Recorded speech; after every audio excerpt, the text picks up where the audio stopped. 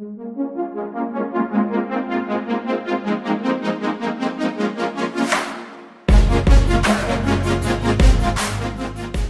you go into Walmart, you got product all over the shelves. You got pages and pages of barcodes and prices. Who knows that's true? But when you look at the store of humanity, every head costs the same. Every head costs the same. Now, the only reason every head can cost the same is because it has the same value. Amen. Somebody didn't cost more blood than the other. We all cost the blood of Jesus. So if God paid the same price for you all the way across the board, then to Him, everybody must have the same value. Come on. Now, we're not taught that growing up. We're taught there's high life, low life, there's winners, losers, there's important people, and there's people that don't matter at all. That's not true with the Lord. And the only reason that's true in life is because we weigh ourselves through life and by life and compare ourselves to another. So the reason I'm so excited about what CJ preached, and Lee's heart is, I heard it today, it was really exciting. I really enjoyed meeting you, talking to you, and his passion. I said, I love your passion. He said, I'm trying to be tame, so he doesn't do tame well.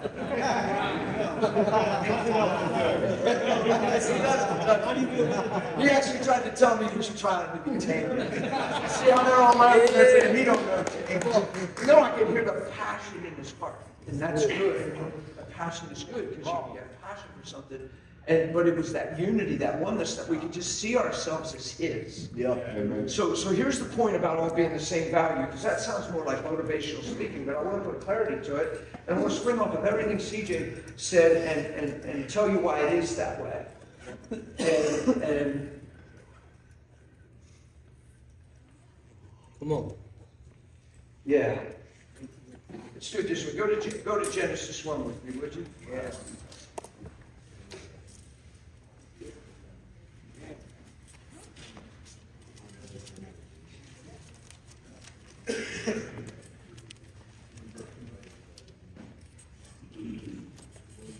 The reason we all cost the blood of Jesus is because we were all created for the same reason.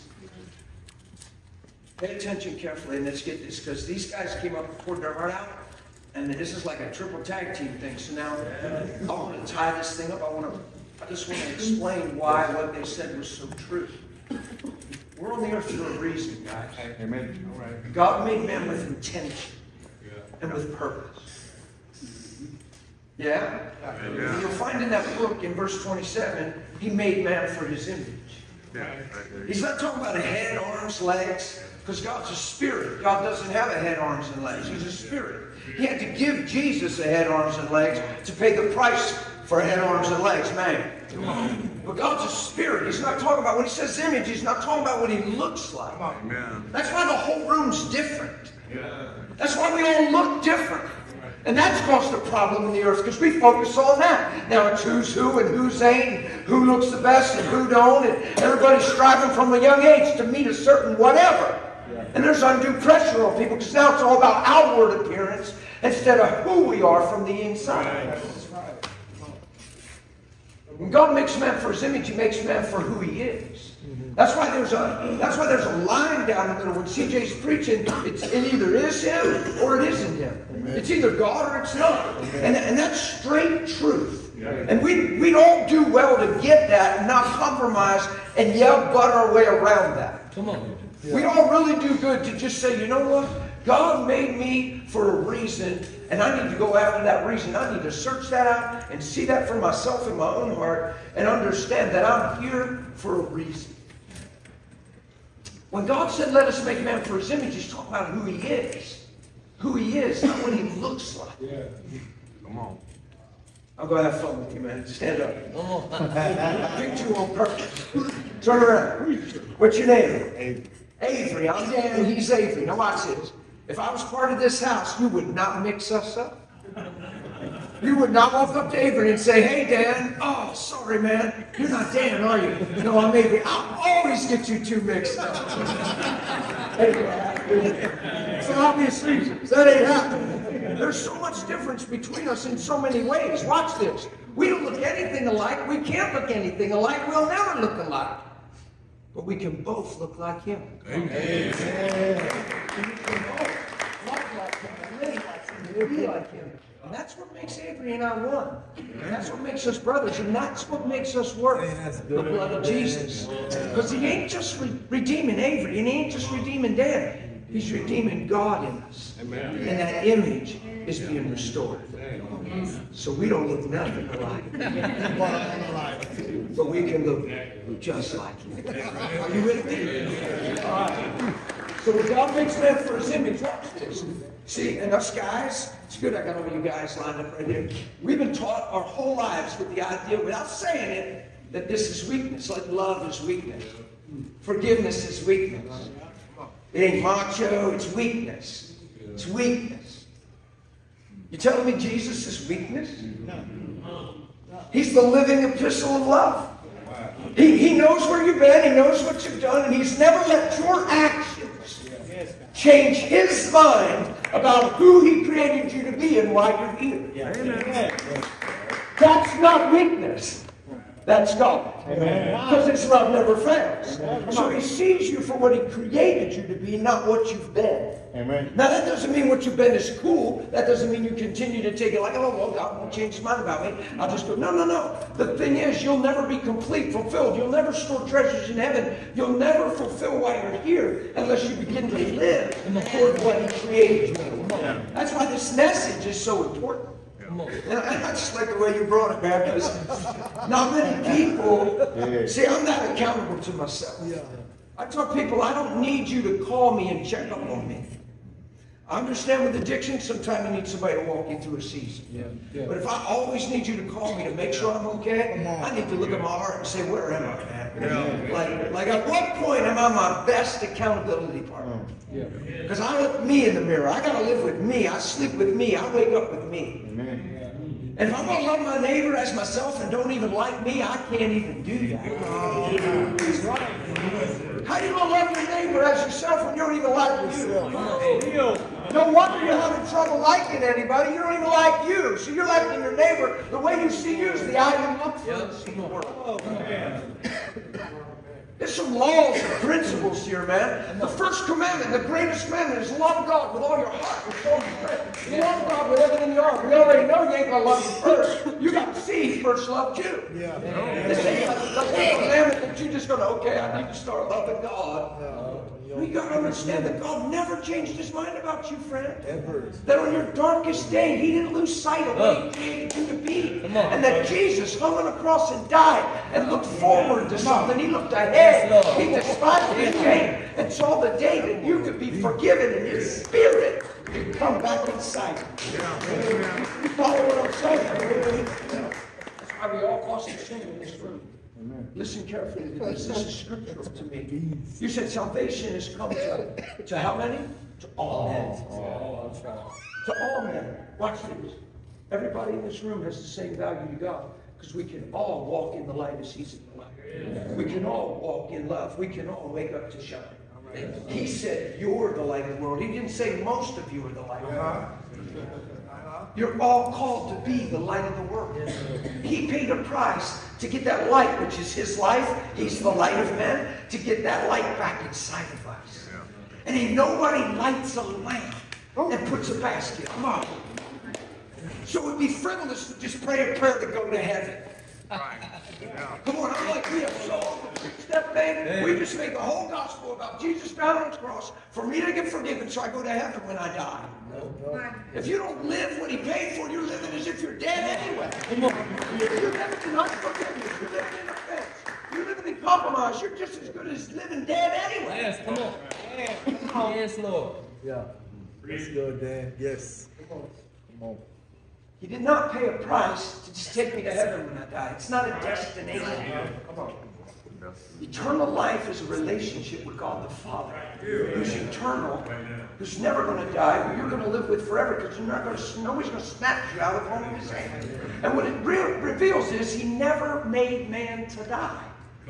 So Jesus restored God's original rejection. So when he makes man for his image, you look of every tree you can eat, tend to keep it, but don't eat the tree of the knowledge of good and evil. The day you eat the tree is the day you surely die. Well, we all know he ate the tree. And if you read the book, he didn't fall over dead. So something had to die. If God said the day you eat the tree is the day you surely die, but he didn't fall over dead, then what died? And people say his spirit died because it sounds spiritual, because that's really what happened. But we don't understand what that means. I'll tell you what died. The image. Okay.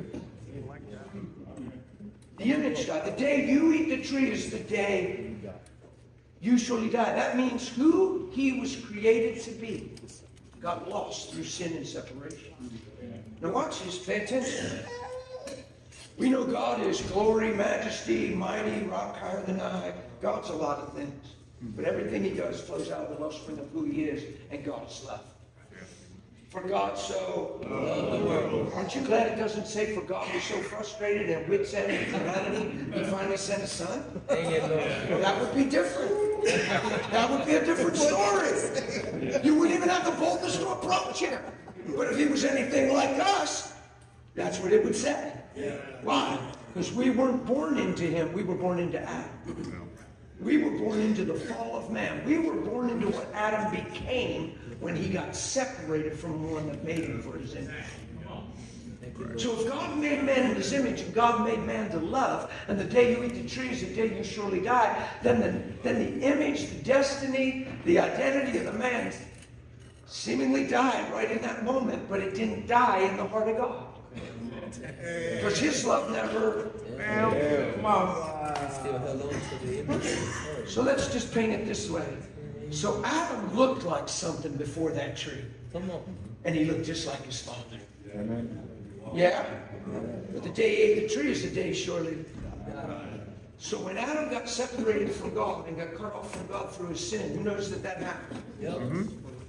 He got cut off from the source of love, and the source of life became dead inside him. Watch.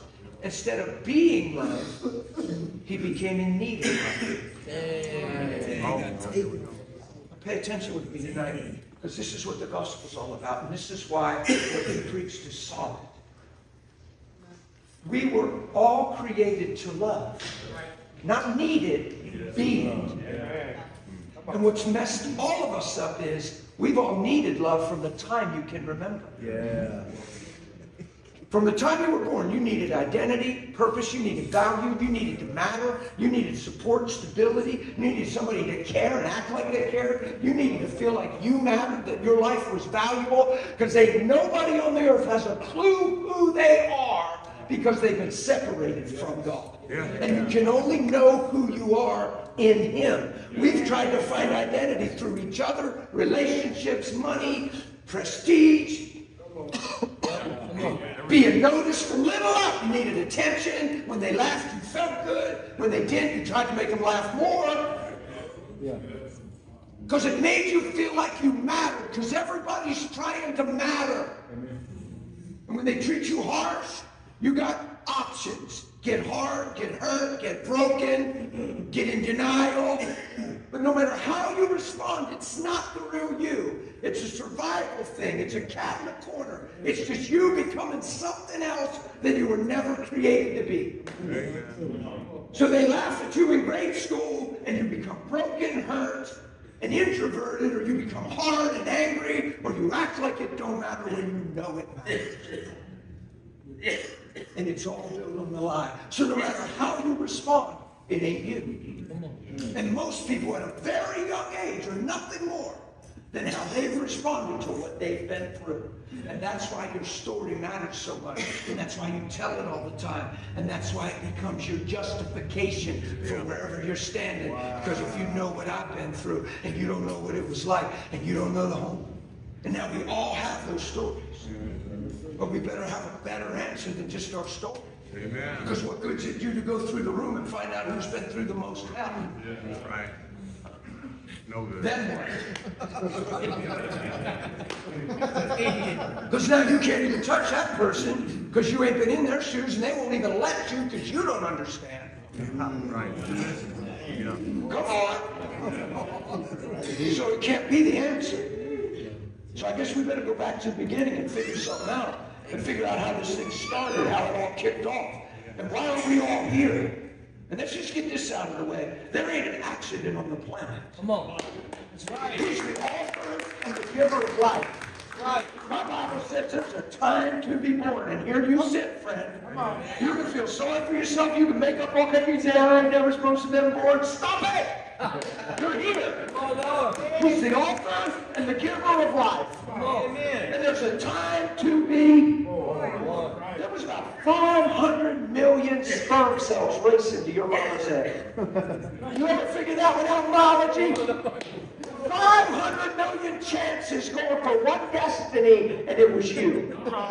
You say, I ain't never won nothing in my life. You won.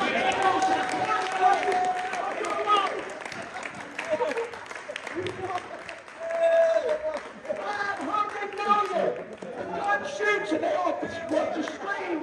They head to the egg. You might as well just backstroke up there because it's you, baby.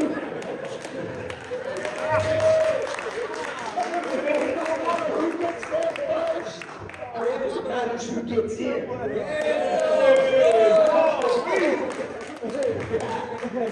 And you were predestined. Predestined. Before the foundation of the world. I found this in Ephesians. To be adopted in as sons. Yes, Lord. And you're going to tell me your mistake. You should have never been born. Suicide is a major option for people. Man, that's crazy. Come on, the lifestyle you guys have come from. Yeah. If you were honest, be honest in this room. You don't even have to be in the program. Be honest in the room. If at some point in your life suicide was a valid option that you considered, be real. You see that? Look around, guys. Stay sober and look around. You know what's happening? It's the devil trying to trick you into taking what's not even yours. Because when I look in this book, it was never our life. It was his life in it. Amen. And what makes it worth living is when you live it for what it's here for. Come on. You say, well, it's my life. It was never your life. From the beginning, it was supposed to be his life in you. Well, it's my body. I'll do with the one. It was never your body. It was always created. Your body was always created to be the manifestation of him. Amen. The reason we have this body is because he gave us a vessel to act out what's on the inside. You know them by their fruit. Out of the abundance of the heart, the mouth speaks. So all this is, this head, arms, and legs thing, it's just to be a vessel to manifest what's on the inside. We've turned it all into the vessel. We made it all about the vessel. Instead of all about what's on the inside. We compared ourselves upon ourselves. Yeah, That's good. That's good. we made fun of people for how they look Yes. instead of realize who they are and can be. Come on. Are you all with me? Yeah. This changed my life. I'm just sharing it with you in the light of what was preached and shared tonight. Like that's why it's cut right down the middle. He said, you're either for me or you're against me. Either gather Are you or scared? scatter. You're not just hanging out. Yeah. You're either in or you're not living in. Amen. That doesn't mean you're judging condemn. What he's saying is there's no middle ground. Come on. Why? He never made you or me for you or me. See, what happened was when love got perverted, you flip the coin on love and do the 180 thing. Guess what love becomes when the coin's flipped and you 180 love? Becomes self-centered. Pride, yeah. It's the reason Jesus said, if you come after me, you got to do something first. He didn't say pray a prayer to go to heaven. No. He said deny yourself. No. Why is that first? Because you were never made for you. You're made for his image. What got lost through sin? The image. So Jesus came to remove the sin to get the image back. So now we take on the life and nature and image of God, but the only way you're going to bear that and bear witness to that is if you deny what? Yourself. And understand you were never made for you. Amen. You were made for His great name. You were made to be one with Him. You were made to be loved by Him and walk in His love and manifest the truth of who He is in your life. Thank you, Lord. So guess what Jesus did? It's something amazing. He's not just the lamb that was slain. He's not just the lamb. He played major roles. Jesus was the lamb. And without Him, we couldn't be forgiven. And His shed blood is amazing and speaking better things, right? So who knows that Jesus is the lamb slain? Amen. Guess who else He is? The exact representation of the Father. He said, when you see me, you've already seen Him. He said, Philip, why are you even saying, show us the Father? You've been hanging out with me all this time. You ain't figured this out. When you see me, it's Him. In other words, there ain't nothing I'm doing that He's not. And I ain't doing nothing that He's not. He said, I only came to do the will of Him who sent me. So all the loving, all the forgiving. Was He done wrong on the cross? More than we can even imagine. Come on, man. He was done wrong more than we. It's the biggest injustice that will ever be committed on the planet. And He didn't change or relate. He hung there and died because He knows the truth about all of us. And He says, man, if I give my one life, it'll pay the price to redeem all these lives. If I can be lifted up, I can draw all men unto me. I can show them the truth, and the truth will make them free. And the sun sets free. We have to make sure that we don't make this just about what we can get from Him. Yes, Lord. No, it's the biggest trap in Christianity. Yes, It's Lord. just preaching a gospel that serves me Right. instead of changes me. Yes, Lord. Just preaches a gospel that blesses me. He's not just here to fix things we broke.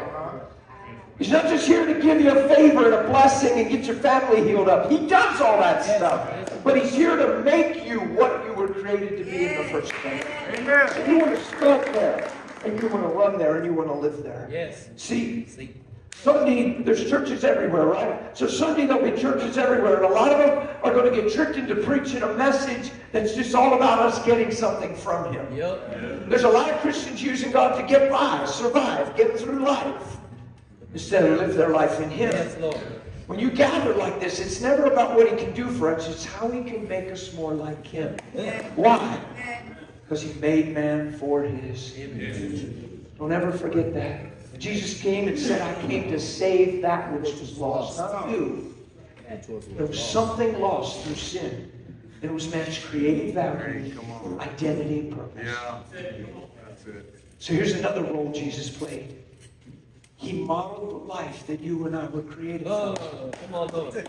Yes, Lord. He showed us what we can look like filled with His Spirit.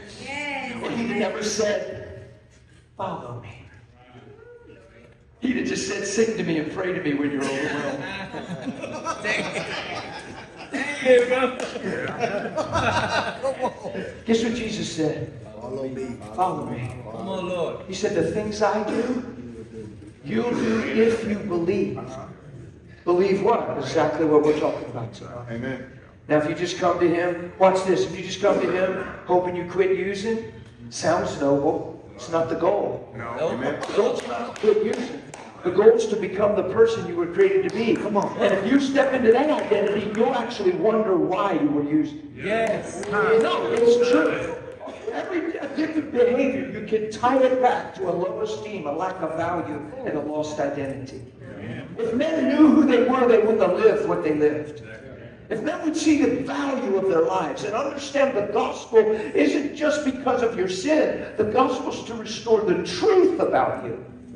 It's not just about your sin. He paid the price of His Son to get to you. Amen. Do you ever stop and think about that? It is about getting forgiven. We've all sinned. We've all fall short. I'm not making light of sin. Sin damaged things bad, but we all know we've sinned. Yeah. Who's been there? Who knows that? So we gotta say there's gotta be something more. So if I'm just getting forgiven, does it stop there? No! I gotta step into what He created me for. That's the purpose of getting washed and forgiven. That's why He says, I'll remember their lawless deeds no more. That makes you clean.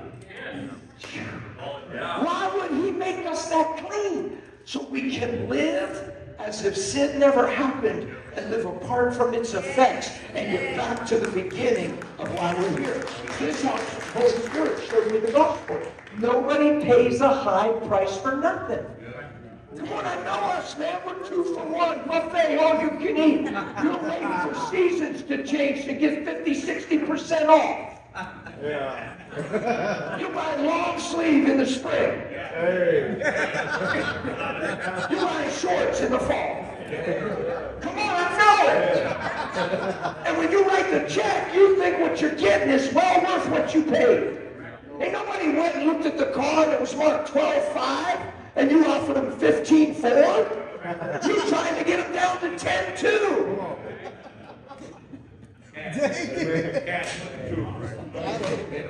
Because if you write it and pay it, you believe the purchased possession is worth the price.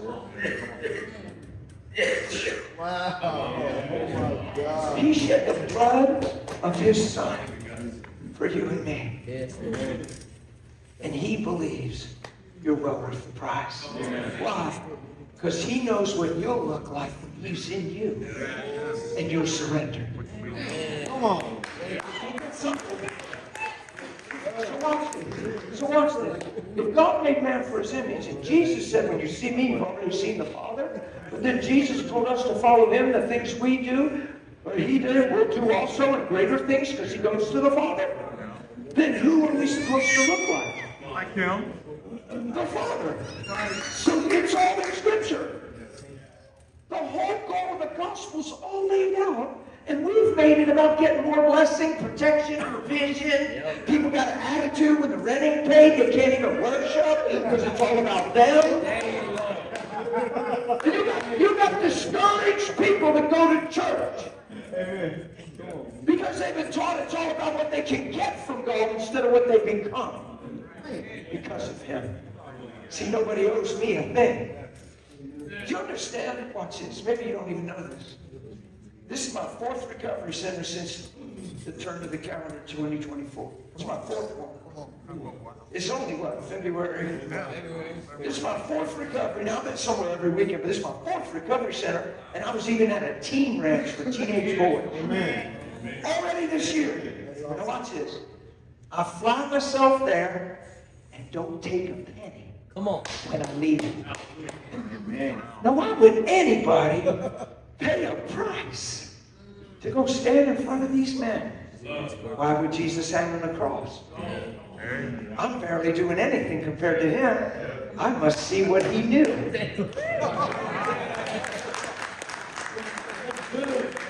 All of a sudden, this ain't a living, it ain't a business, because we've been jaded, man. There's always something in it for somebody. He ain't doing nothing for nothing. I ain't doing nothing for nothing. I'm doing it with faith because I believe if you get half of what I'm saying, it's going to make a big difference in your life. You say if one person surrenders, it was worth it. Watch this. I'm not minimizing what he said because it couldn't be more true if one person surrenders. Watch this. I'm thrilled just to get to sow the seed. You might feel like you ain't even hardly hearing it, but it's going to come back to you. You can sleep in the night trying to ignore it and get my face out of your head.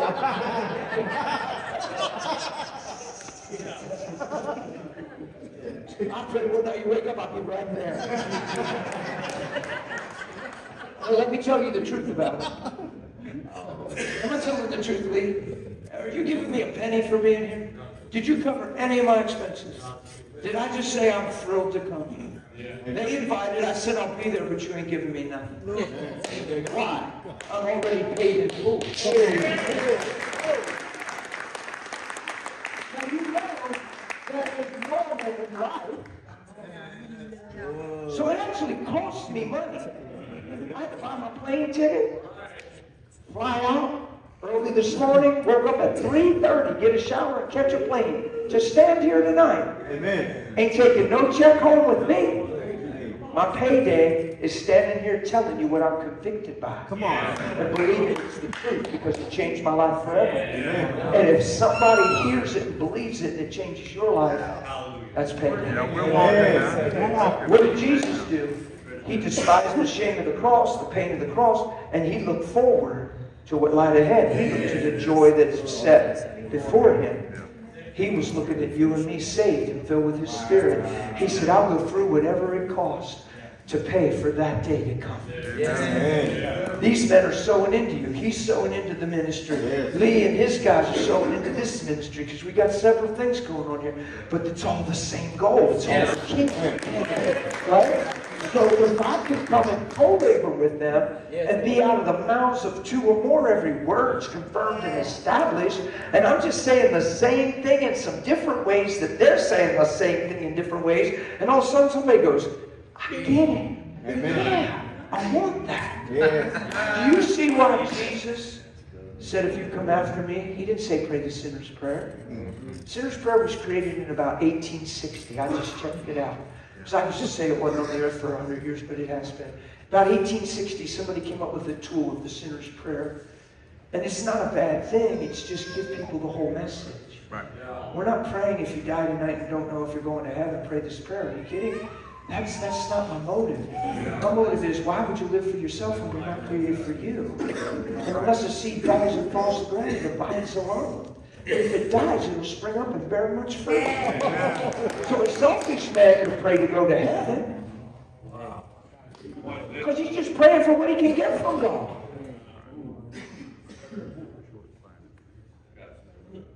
Instead of giving back what was never his life.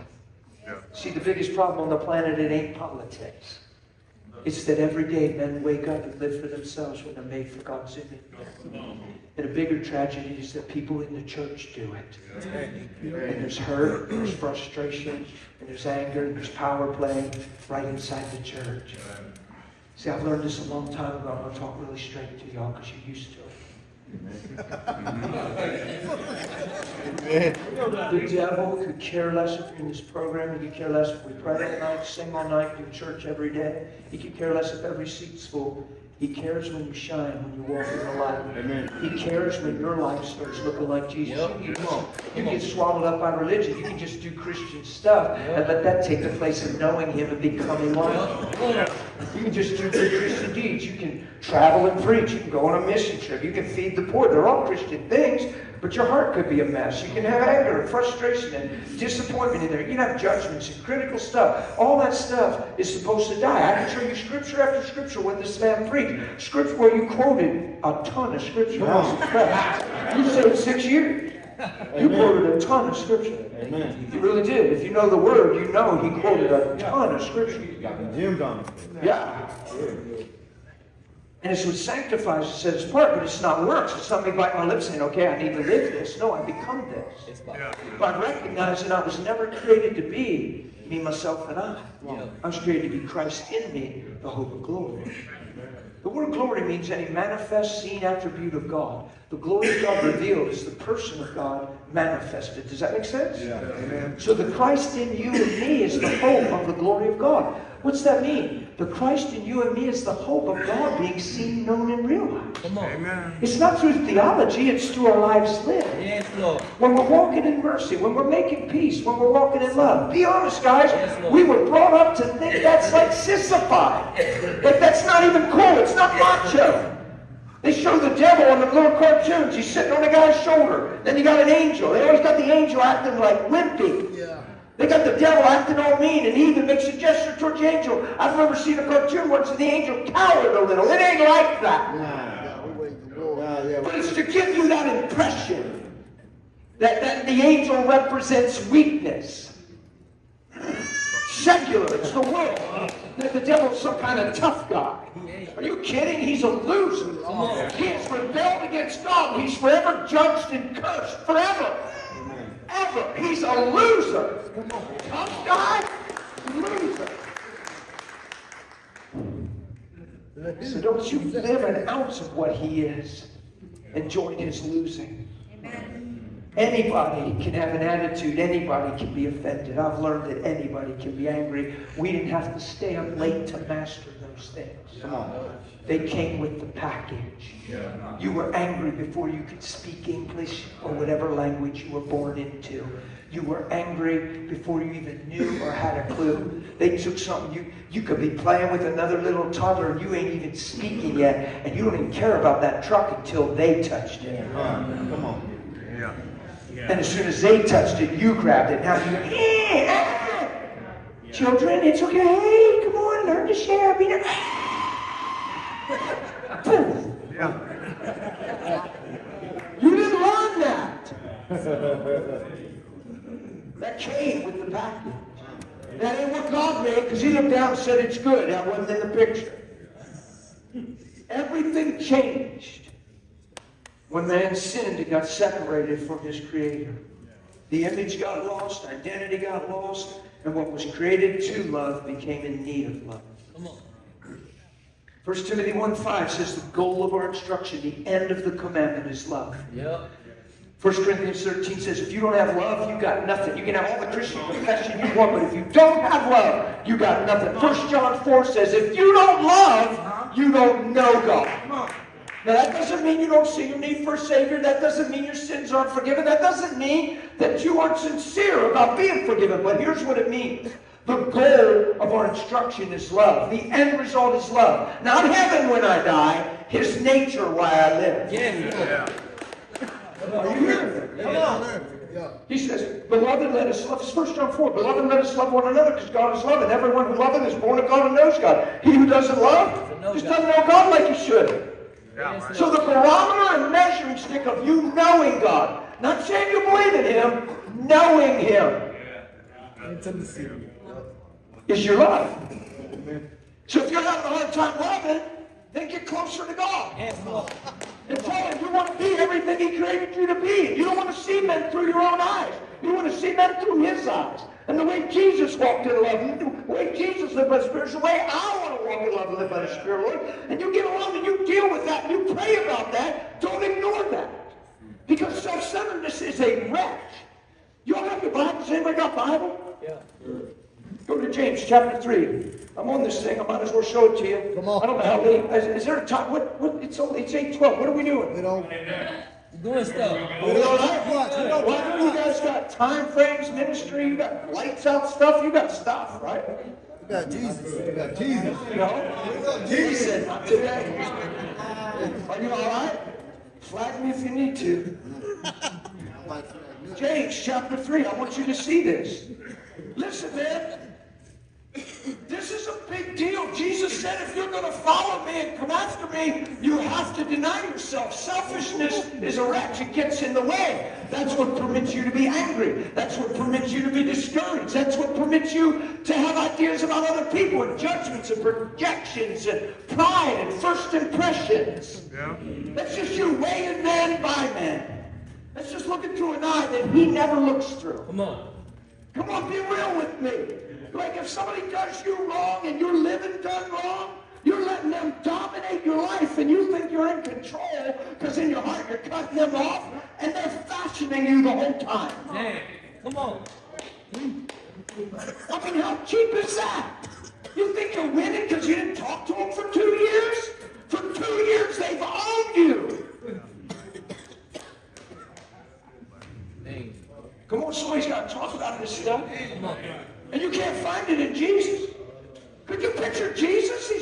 He's perfect and pure. He let men hit Him. Look, you didn't even have to be a bad dude. You ain't let people hit you. You're going to find a way to get back. You poke them in the eye with a pencil or something. You ain't going to let them just hit on you over and over. You're going to find a way. I grew up in the city. I know what I'm talking about. And you just got to get through. And you might know you ain't bad enough, but you sneak up on somebody. We ain't nothing like Jesus growing up, guys. He's doing totally perfect and right. They're criticizing Him, judging Him, backbiting Him. Now He's letting men hit Him and spit on Him and crucify Him. He let them beat Him so bad unrecognizable. Marred more than any of the sons of men. That means when they were done beating him, he came out looking worse than any man's ever looked at the hands of a man. That's what that means. Why does it say that? Because if that's true, then you couldn't even tell it was Jesus. Why? Why couldn't he just take 39 stripes and some stakes in there? Why did he have to get beat so bad that you couldn't tell it was him? Because when sin got done with Adam in the garden, he didn't look anything like it was created to be. He totally lost his appearance. So Jesus came and gave up his visage and his appearance to parallel and paid the price to get the image back inside of people. And we made it all about him blessing us and protecting us instead of us becoming Christ-like. Come on, that's straight. That's it. That's it, man. That's it. And that's why it's that way. That's why you're either for him or against him. You can't be somewhat selfish or a little bit selfish. You're selfish or you're not. You can't be a little bit love. See, we've always said, I love you, I love you. And what we're really saying is, I need you. And we prove that. Because we have fallouts and issues and unresolved conflicts. And you can even make 3 babies together. Now you can't be in the same room. You can't tell me that's love. Thank you, Lord. You benefited me for a season. You made my boat float. Something. But it ain't love. Because love never fails. Because love doesn't seek its own. And it takes no account of the wrong done to it. Well, if love don't take no account of the wrong done to it, then why are we all busted up by each other? Come on, let me talk plain. Thank you, Lord. Why are we busted up? And if you don't love, there's one reason, not one of two. You don't know him like you could. So I guess we all have hope to change. Amen. So let's just get closer. Let's get alone and say, man, I want to be everything you created me to be. I don't want to play with this thing. I don't want to just live in my own wisdom, in my own opinion. I don't want to just judge what that man's saying and not even have sought you. God, if this is true, reveal. Let me see it in your word. But change my life for your glory. If you get alone and seek him that way, oh my.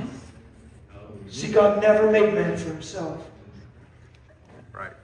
You can find it in Scripture. You'll see it here in a minute. I'll read it to you. I won't have to explain it much. I already have taught it. There's not an ounce of love in selfishness. And there's not an ounce of selfishness in love. That line that CJ drew tonight is as clean as can be. You don't somewhat love. You don't kind of love. You either love or you don't. Because it's unconditional, it's unwavering. It's not based on what someone can do for you, it's based on how you value them and see them. Amen. So when God saw us in an unlovely state we were living, he didn't see the unlovely state greater than he saw what he created all of us for. That's why Jesus said, forgive them, Father. They don't know what they're doing. He's beat beyond description. He's healing the sick and raising the dead and multiplying food. Love is pretty amazing. If that's the best he could say is forgive them, they don't know what they're doing. You think he'd have said, are you kidding me? These are a bunch of idiots. I've done miracle after miracle. I'm raising the dead. They're releasing Barabbas. He's a killer. I'm raising the dead. He's causing conspiracy. I'm bringing peace. And they want to crucify me. If they didn't get it by now, they ain't never going to get it. These people are idiots. Yeah, you did not say that. That's right. He don't know how to do that. Preacher said one time, you know Jesus loves us because he could have come off the cross. Holy Spirit spoke to me when I heard the preacher say it. He said, don't you ever preach that. I couldn't have come off the cross. Love never wavers. It doesn't change its mind. He said, don't you ever preach I could have come off the cross. Not even in the equation. Because love never fails. So if I have that value, then I have that value. Whether I know it or not, does the value change? Forgive them, Father, they know not what they do. So he came as light. So the blind can see. He wants to give sight to the blind. Yeah, come on. Yeah, come on. Get it? Yes. Watch this. Come on. The selfish thing, man, I'm telling you. It's so good. If you get saved, you come to this program, get saved. Get saved to become the man He paid for you to be. Yes, Lord. Don't get saved just to get forgiven, which is a big deal. Forgiven's a big deal. I'm not making light of it. But it's just the first step. Forgiveness qualifies me to get to Him. This is the first step. We stop with forgiveness. We pray a prayer to get forgiven, and now our name's in a book called life. Now we try to get through life. Come on, man. I've been around us for 29 years, but that's what we think. No, it's not the truth. He modeled the life that we were all created for. Or He'd have never said, follow me. I can show you scriptures, 2 places where a Christian never complains because of this perspective. Because of his selfless perspective, because he's seeking first the kingdom, he don't ever complain. Because when he complains, what he said is, my preference is Lord. My preference is greater than my calling. And I got issues. You want to get rid of your life subscription to issues. You want to cancel that life subscription to issues. And feelings. Who wants to really read it anyway? Oh my God.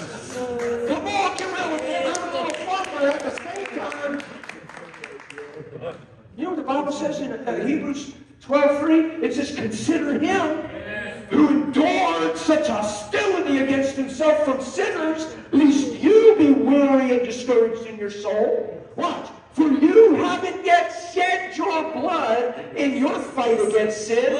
When I was a kid, nobody ever told me I was in a fight against sin and that I could lose my life standing my ground for righteousness. They just said, if you didn't know where you're going when you die, play this prayer. Nobody ever told me I was that sanctified, that now I stepped into a fight the good fight of faith to live sanctified and expose sin for what it is, and that my life lived holy could compel people to come to Him. That when you see me, you've seen the Father. That the rule of this world cometh that has nothing in me, because the only thing He works with is what you give Him.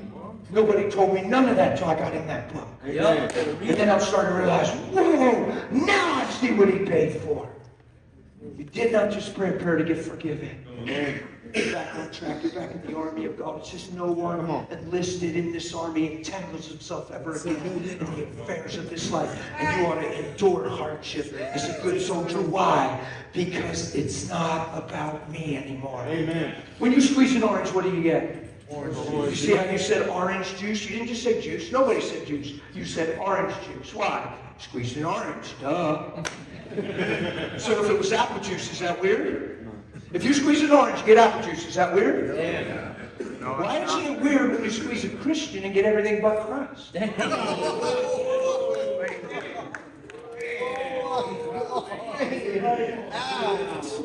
That should be really weird.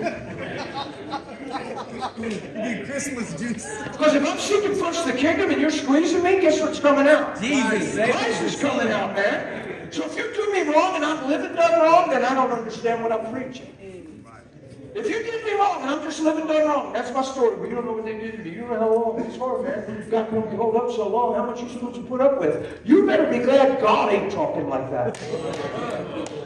Because if the one that created us is thinking like that, we're done. There ain't nobody in this room that has hope. If God's ready to grow weary and well-doing, if He's given up on, come on. Were you telling me I'm supposed to just, well, I ain't going to be nobody's doormat? I wonder if Jesus said, I ain't being nobody's doormat. Ain't nobody walking on me. Come on. I let no man hit me. This gospel's amazing. Amen. Because what it reveals is a love that's so powerful and so awesome. Yeah. And it's everything but wimpy. Come on. And that idea in the world is that it's wimpy. Yeah. Growing up, that good is sissified. You gotta be hard, tough, and angry, and curse a little bit. Be rough. Let me read this to you. So if anybody didn't know where James was and you had to use your little concordance, you should have found it by now. Y'all there? If you ain't there, we don't give up hope on anybody, but if you ain't there by now, you all right? James chapter 3, verse 13. Who's wise and understanding among you? Question mark. Like, who really knows what they're talking about? Who do you know to listen to? Who's wise? And who's understanding? Let them show that their works are done in the meekness of wisdom. In other words, let their life reveal. The way they live their life should be the testimony of whether they know what they're talking about. Come on. Right? Yeah. Come on. Yeah. Now watch. Yeah. You know them by their fruit. And in this the Father is well pleased that you bear much fruit, and that your fruit remain. And then guess what he's going to do? Trim and prune and clip so you laden with more fruit. And he's just going to keep clipping and pruning until you're just a fruit vessel. You're just carrying peace and joy and mercy and tender love and kindness. And you just, people are eating of you and getting satisfied. Yeah? I can tell you several, you know how we don't love God first but see His first love? I can tell you several testimonies where people in my life saw God's first love through my life because I was in a position where they knew if I didn't change and I responded this way, it's the way He loves and only He could love. And it took them straight to Him. So God gave me the honor of walking in His unfailing love in the way that they saw His first love and fell in love with who He was. That sure beats being hurt, angry, frustrated, got a story, need counsel. I can't believe they did that to me. A little more guarded than I used to be. You got to be careful how close you let people get, you know. Where did we get that language? That sounds like self-preservation. Why are we so touchy? Why am I so vulnerable if I'm surrendered and I already died? Come on. So if I'm defending something, it just is going to be subject to be overrun and overtaken. But if He's my rock and He's my defense, Amen. and I ain't got a wall around me, come on. Come on. I'm just going to live that way for the rest of my life. I wish somebody would just come right on with me. Say, I'm all in, draw that line. Watch this. Who's wise and understanding? Let him show by the good conduct of his life. His works are done in the meekness of wisdom. But if you have bitter envy and self-seeking in your hearts, well, don't boast and lie against the truth. In other words, don't call it normal. Don't just say everybody's got it. Don't just say, well, it's just God loves me anyway. Don't boast and lie against it. Don't appear to be something you know you're not in your heart. In other words, deal with it. Get along with God. Get in prayer. Confide. Talk to somebody. Man, I got this selfish thing. I don't want it. Confess your faults to one another. Pray for one another that you might be healed. But don't ignore it. And don't just appear to be okay when you're convicted by it. And a good sign of it is the way you conduct your life, right? The works are done in meekness and wisdom.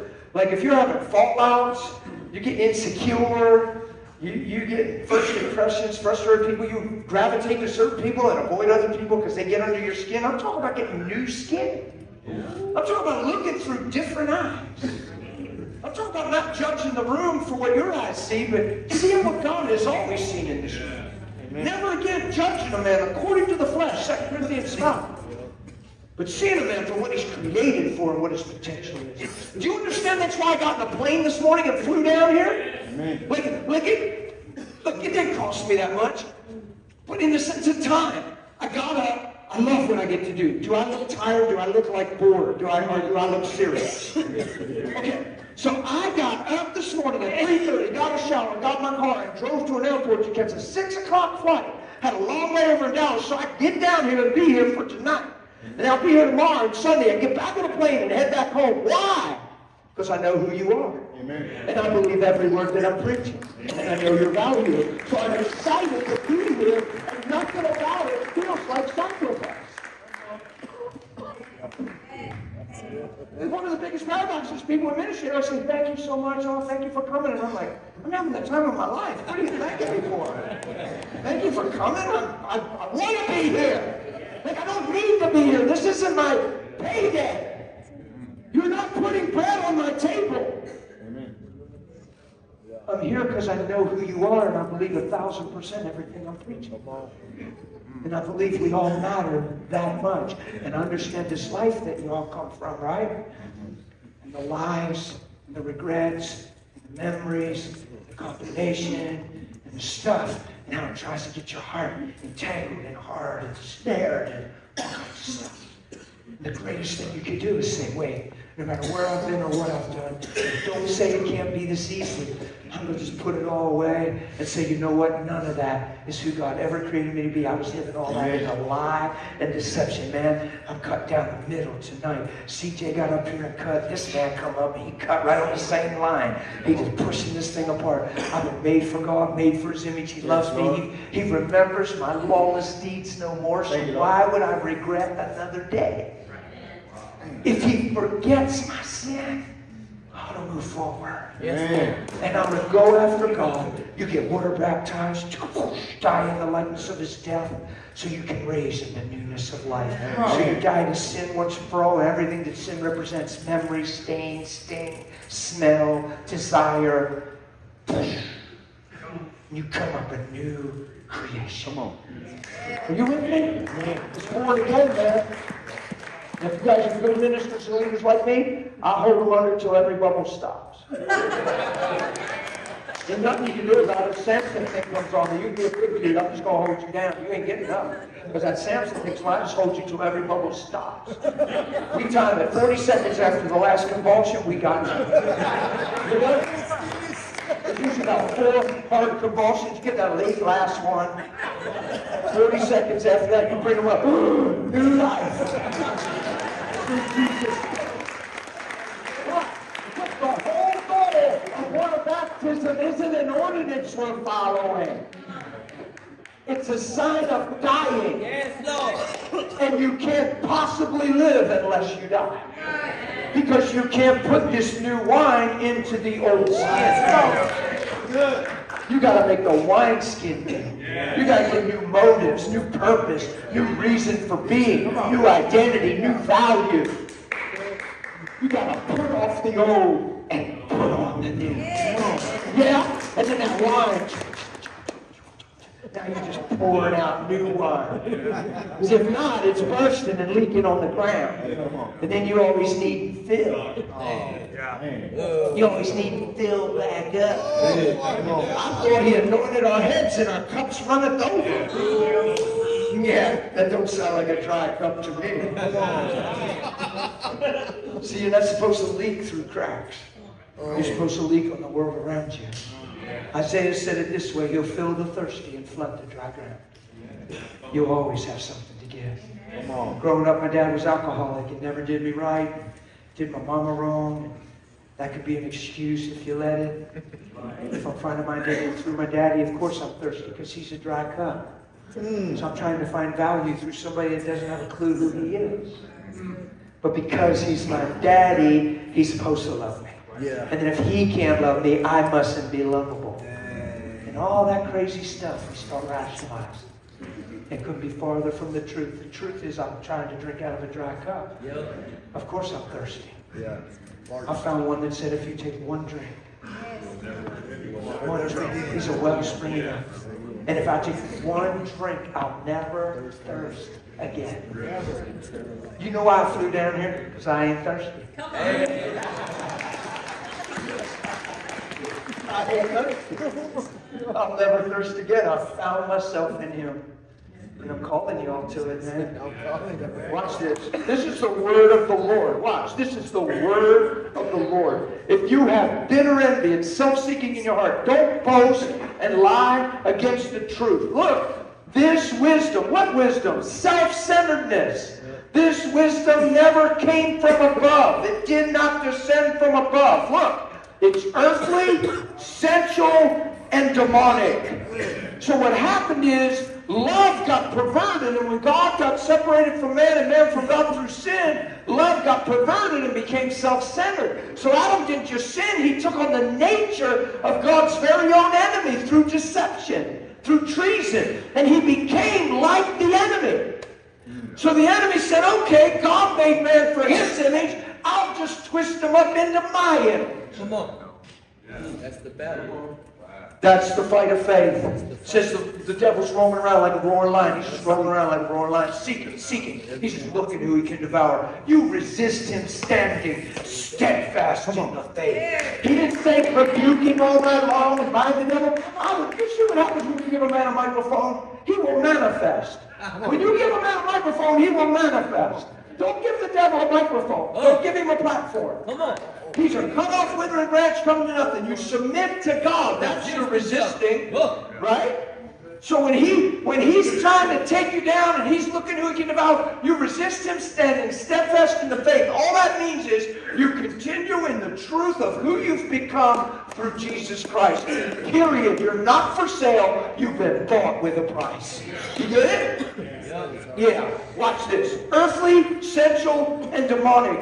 For where envy and self-seeking exist, look what happens. Confusion and every evil thing is present. You know how people walk around rebuking the devil? You know how people get hurt? And they start praying because they're hurt, not because they care for the people that hurt them. I'm going to teach you something tonight. We don't even realize the paradox here, because we're supposed to be sanctified and set apart in the world and not of the world. Never again conform to the world, but transform, because we're thinking like we've never thought before. Watch this. My wife prayed to God for 13 years for me to change, and I never changed. You know what happened after 13 years? She got bitter, angry, pumped her fist at God and said, I prayed to you for 13 years. 13 years I prayed to you for him to change, and you've done nothing. You've allowed me and these children to go through hell, and you've done nothing. I don't need you either. She's walked off in darkness and deception. See, pain understands her language. About 6.5, 7 months later, God delivered her. She's on the bathroom floor crying. I had been saved and changed, and she's fighting and living in guilt and stuff because of her decisions. And when God delivered her, she's crying in a fetal position. It's a beautiful story. I won't get into it right now tonight. But he hovered over her because he wanted to make peace with that little hand. And he said, you know, Kim, it's true. You prayed for 13 years for him to change. But you bound my hands and kept me from moving because you never one time prayed because you loved him. You just knew if I changed him, your day would go better. Yeah. Kim, you were reduced to another hurting wife that prays. It wasn't because of love and mercy. It was all because of pain. That's a revelation. Because 99.9% of the time we pray, it's because of the problem. And we're praying because of what frustrates us, what hurt us, what broke us. And we ain't even crying for people. We just busy crying because of people. And then we call it that prayer. And that's just your hurt and self-centeredness with spiritual language. Yeah. He said, I ain't changing him for that motive and leaving you there. So he touched me apart from her prayers, and he was trying to tell her, honey, your prayers don't even make it to my throne. Dang. Because they're all self-centered. And you know if I change him, your day is a lot easier. How's that for sober? And God loves her so much, because if he changed me through that, he's teaching her that that's okay. And now I'm changed, and she gets her cake and eats it too, and stays self-centered and vulnerable. So I still have the ability to break her. Here's what you need to understand about me, and I ain't popping off. I've been in this thing 29 years now. I'm very confident in my speech. Like, you guys don't owe me a thing. There's no way you can hurt me or break my heart. You can't kill me because I'll never die anyway. I don't need your attention. I don't need your affection. I want to be friends. I want to co-labor and lock arms. But I am not codependent or dependent on you appreciating me. My identity comes this way. So now there's no strings attached this way. So now I don't even have expectations on you, so you can't even hurt me or break my heart anymore. So I did not wake up today for you to love me. I woke up to be more like him, so my day's already a win. You get it? Because I'm going to walk in the light as he's in the light. Ain't that something Scripture says it's possible for you to walk in the light as he's in the light? Not somewhat like, as he's in the light. I'll close with this and we'll pray. We'll see what God wants to do. This wisdom doesn't come from above. It's earthly, sensual, and demonic, and where envy and self-seeking is, confusion and every evil thing is present. You could be in the bedroom crying, hurt with pain, mad at your spouse, mad at your best friend, just mad at your pastor, just mad at somebody, and you say, God, you need to knock them off their high horse. God, I can't believe you let them do that to me. God, you need to bring change to this situation. And you're doing all this thinking, you're praying, and you're actually the landing strip for confusion in every evil work. And you could be rebuking the devil, and the whole time you're his invite. Read your Bible. I don't care you rebuke him till you're blue in the face. It's the motive in your heart that allows him to not leave. Especially it's self-centered. Whoever saw Jesus having a fallout, sitting on the Mount of Olives at daybreak, bummed out. Peter wrapped his arm around, Lord, what's the matter? God, what's the matter with me? You're not in my shoes and you don't understand. But Lord, but nothing. I don't need a sermon from you, Peter. But Lord, I've never seen you like this. You don't understand what it's like in my shoes. I'm pure every day. I'm doing perfect. And men just bickering and backbiting. And sometimes they just wear you thin, Peter, okay? Sometimes you just need your space. Sometimes you just need to chill a little and stay back. In fact, just, Peter, I need my space right now even from you. Okay? The last thing I need is you to try to preach to me right now, Peter. Sounds ridiculous putting those words in his mouth. Why aren't they ridiculous when they're in ours? We're made for his image. And as he is, so are we in this. See, we never learned those things from him. Dang, that's so good. Did we ever learn those things from him? No. Then where did we learn them? Self. Ain't that so? That's why we got to put that thing off. That's why there's a line down the middle, right? Come on. Yes, sir. This is what we were created for, guys. Let's look at the last part of this. But the wisdom that is from above is first pure. First pure, that's the key, isn't it? My reason for being here, I promise you, is pure. Nobody can say, well, you know, it ain't like he's coming here for nothing. I mean, I'm sure he's getting patted a little bit, pocket getting a little patted, you know. No, you just get that way, man. Yeah, it is. And all of a sudden it takes the edge off of sincerity. And all of a sudden we see what I'm doing as a business or a way of living or earning my keep. No, it costs me to come down here. Amen. Not that much. It costs Jesus a whole lot, but I don't think he feels like he paid much. I think love is that great. Amen. Nobody took his life and freely laid it down. So I think flying down here to talk to you guys is probably easily worth it. Yeah? Amen. And get nothing in return except for the pleasure of just having a time with you guys. Amen. And remembering your faces and praying and believing God to do a mighty work right here in Abilene. Amen. That's why I'm here. Watch this. Because it's first pure. Let's not think we can't have pure hearts. Blessed are the, for they shall see God. If it was impossible to have a pure heart, he wouldn't make promises to the pure heart. He says in Titus, to the pure, all things are pure. Yeah? It's first pure. You'll never forget that. No string attached, man. We've been jaded. There's something in it for everybody. People never really mean what they say. We've been hurt. In fact, been so many times on the street, guys, calling the lives we're living with survival at best. Come on. At the expense of everyone around us and ourselves. Amen. The only reason people think life is a grind is because they're living it outside of why they're here. Why would God fill your tank to travel on a road you were never created to be on? No wonder people are tired. No wonder they want to die. No wonder they can't go on. The only reason you can ever feel like that is because you live in life every day outside of why you're here. The serve and give and love and thing is so invigorating, it's ridiculous. Making it not about yourself, it's the only freedom I've ever known. Yeah. You'll never be free if you're self-centered. You're already in a prison. It's a life sentence. Yeah.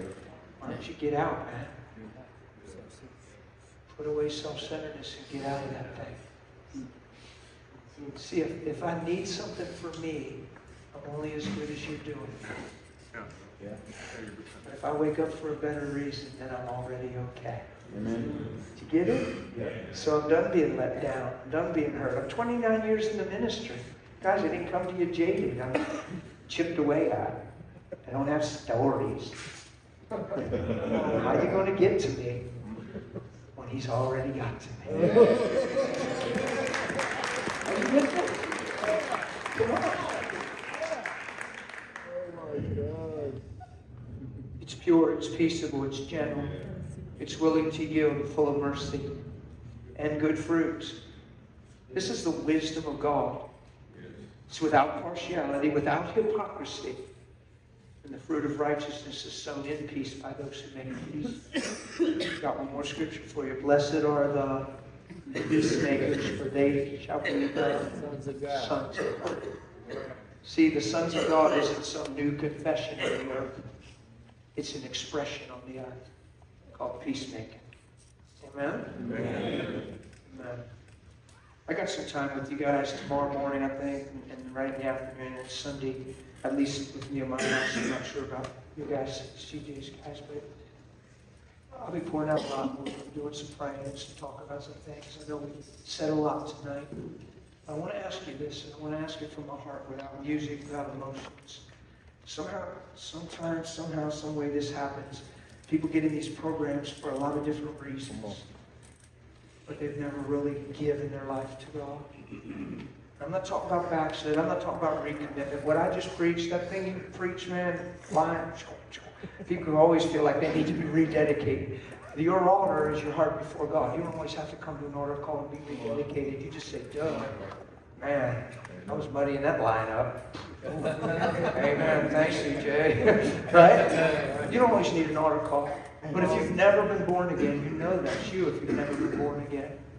Man, I don't care if it's one person. I'll take the time to ask you to be bold and come up here. I mean, we'll celebrate and freak out. You know, we want you saved. Yes, Lord. But if you've never been born again and you're in this program and you heard this message and you're going, man, you know what? I need to be humble and accountable for myself. That's why my attitude's the way it's been. That's why I'm frustrated. That's why I'm in unforgiveness. That's why I can't forget what they did. I want to put all that down and I want to trust God and give what was never mine back to Him so His life can live in me. That to me is truly living born again. So if there'd be anybody before we close in a certain line of prayer, I just want to make room for that. If there's anybody here, you say, man, I've never sincerely been born again and died to myself and gave my life to Him. And I didn't talk to Lee about this, but I'm sure we can get you baptized. I'll hold you under till everybody. Anybody, don't hesitate. If that's you, you already know it's you. Why don't you hesitate in a moment like this and after what you just heard? Yeah. So just get saved, man. Come on up here so we can pray with you. And then we'll water baptize you as soon as we can, the best we can. I wouldn't feel like I'm making this offer if there wasn't anybody. Yeah. I just feel that in my heart. Thank you. Thank you.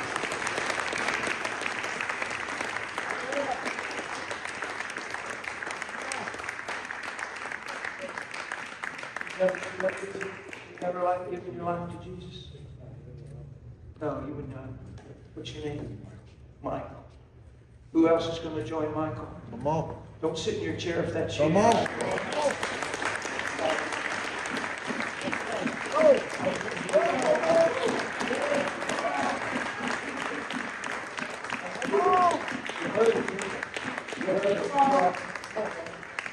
Come on, guys.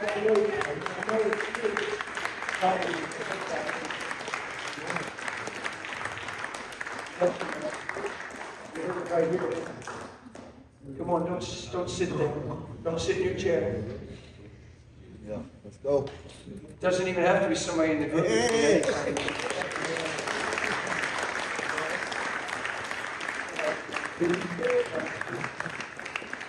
Before he stood up, I was feeling like there was two more actually in the men.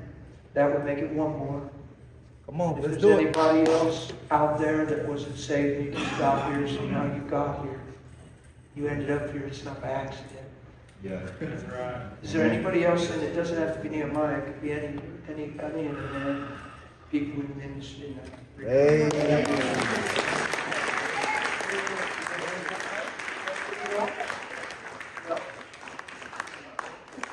He was listening. I thought he was the leader, man.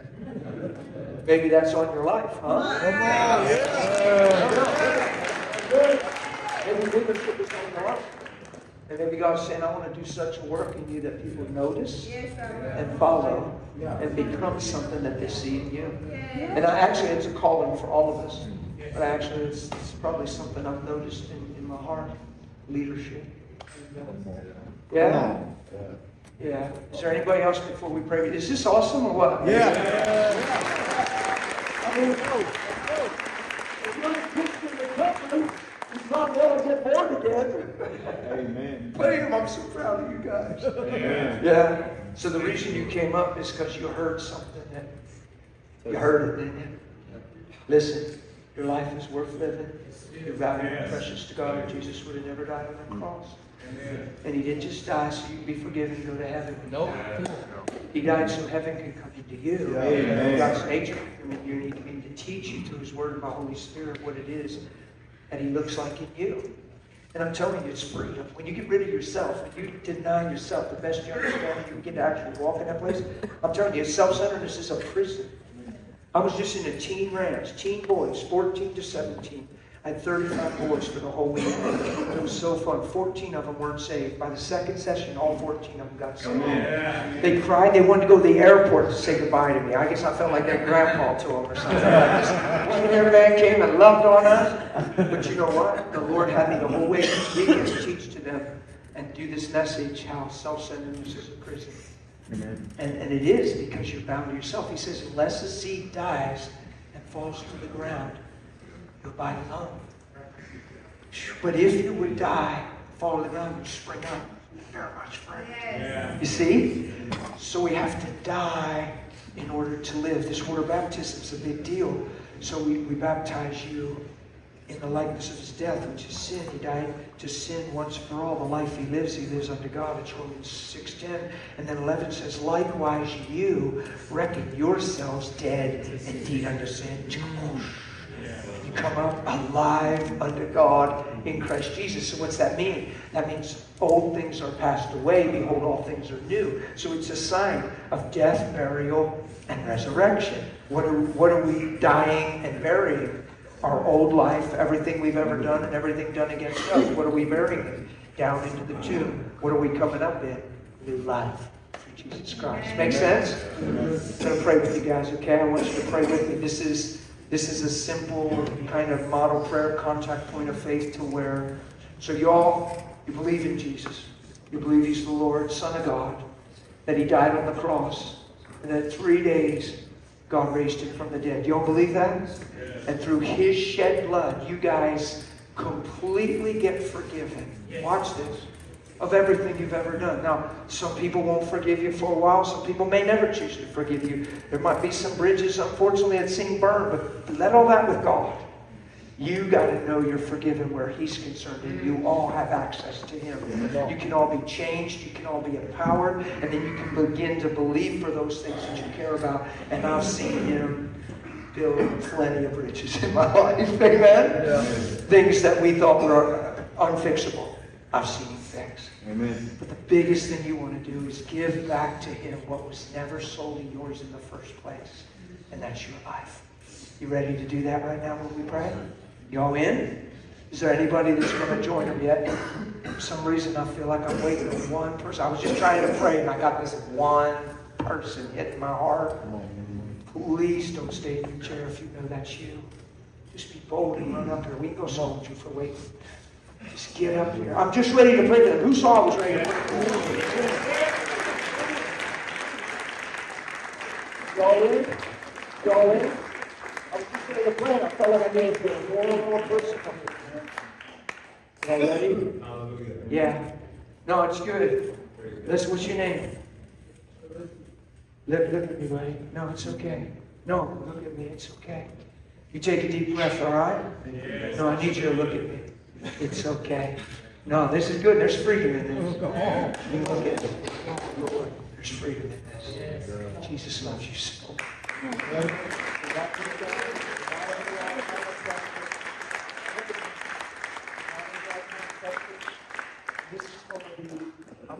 things that it's going to be the hardest thing in your life, it's actually going to be easier than you realize. Amen. Because I believe your heart's been crying out for a long time. Yeah? And I think it's been overcomplicated in your mind. And your heart's been purer than you realize. But because you haven't believed that, it's affected you in certain ways. God sees your heart, and I'm seeing it right now. You've actually had a heart cry for help, for freedom, and for salvation for a while. Don't make it harder than it is. This thing is easy, and it's here tonight for you, okay?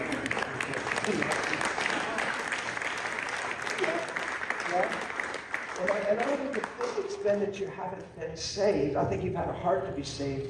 I think you've been believing some wrong things. And that one more, I'm pretty sure it was you, that God just wanted this moment. These guys are helping you, they're speaking to you, and I'm just another source of voice saying, listen, God loves you, lives inside of you, wants to shine through you. It's just that simple. Okay? You got nothing to prove. Come on. Amen. Just the joy of becoming. Come on. It's not even about faith. It's not even about faith. Come on, that's a relief. It ain't even about failing, it's about becoming. And I believe you have inside you the heart that it takes to walk you through. The enemy would love you to question your heart and get you to overcomplicate things and feel bad about things that aren't even in here. Amen. Yeah. Make sense? Okay. Y'all ready, guys? Let's pray. Say this. Say, Father, I'm coming to you tonight, thanking you for loving me, because I believe you love me. That's why you sent Jesus. Jesus, I want to thank you for hanging on the cross, for taking my sin, my shame, my pain, and taking it all away. I receive your forgiveness tonight. And Father, I believe you're forgiving me. Make me a brand new creature. Put your life inside of me. Put your wisdom in me. I want to live your ways all the days of my life. Receive me as your son and fill me with your Holy Spirit. I thank you for your salvation. I'm never looking back. I'm moving forward. In Jesus' name. Amen?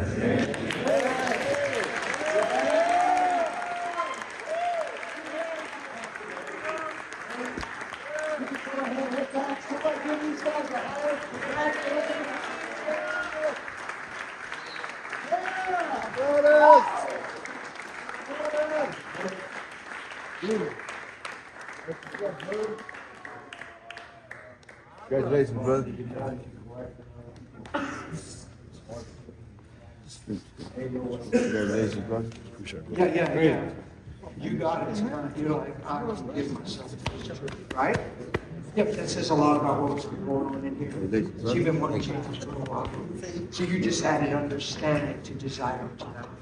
That's a good thing. Amen? We're destroyed for the lack of knowledge. If we can get the knowledge, we can stop a lot of destruction. Amen? Amen. Amen.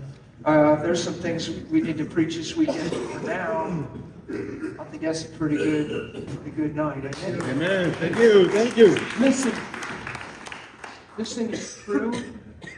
Just keep this as a foundational truth. You can search it out. Let me quote something for you.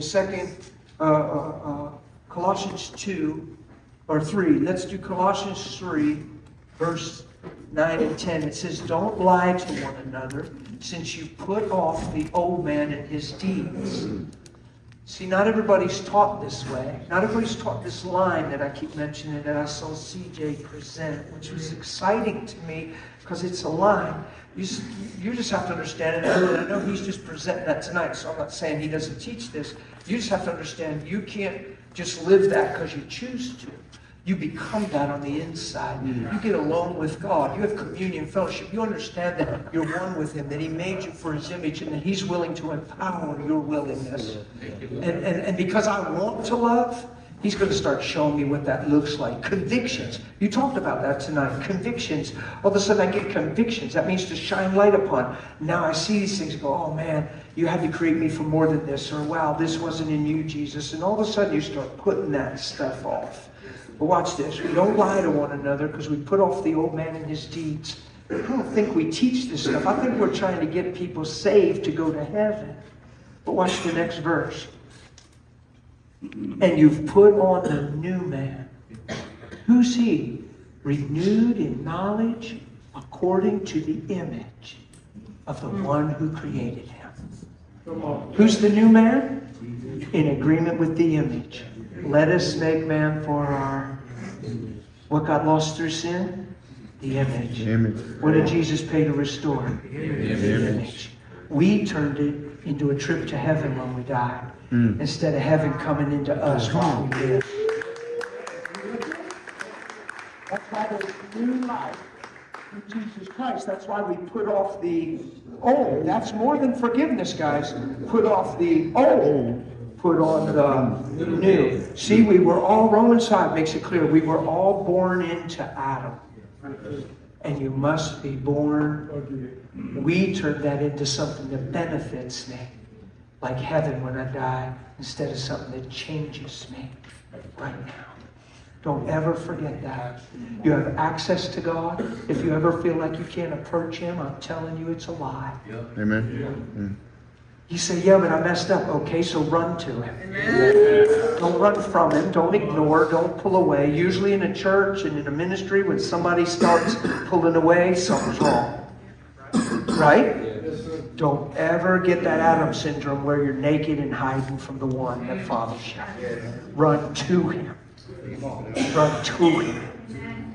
So if there's anything that you feel like's keeping you from communing with Him, praying to Him, talking to Him, I'm telling you, it's a flat-out lie from hell. You have access to God through the Lord Jesus Christ. If your conscience violates you, you just deal with your conscience and get your heart realigned and get straight to Him. But I wouldn't wait to try to lie. I'd just get to Him. Amen.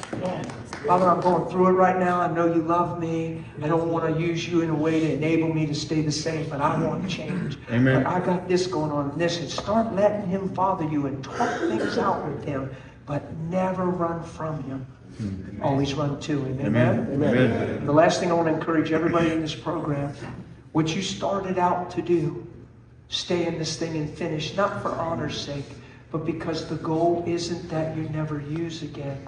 The goal is that you become the men you were created to. Let's go. And a lot of times people say, well, I think I'm good. I don't think I'll go back to that life. We're not. Our highest goal isn't that you never use again. There's a thing in AA called a dry drunk. So you don't drink, but you're the same person. So you don't use, but you're the same person. The highest goal of a recovery center that's spirit-filled isn't just that you never go back and use again. It's that you become the men that God created you to be. And if you become those men, you'll wonder why you used. You'll just wonder why. Because you'll see different. There's desires that were in my life before I was saved that I know were there, but I can't even relate to them because of what I see now.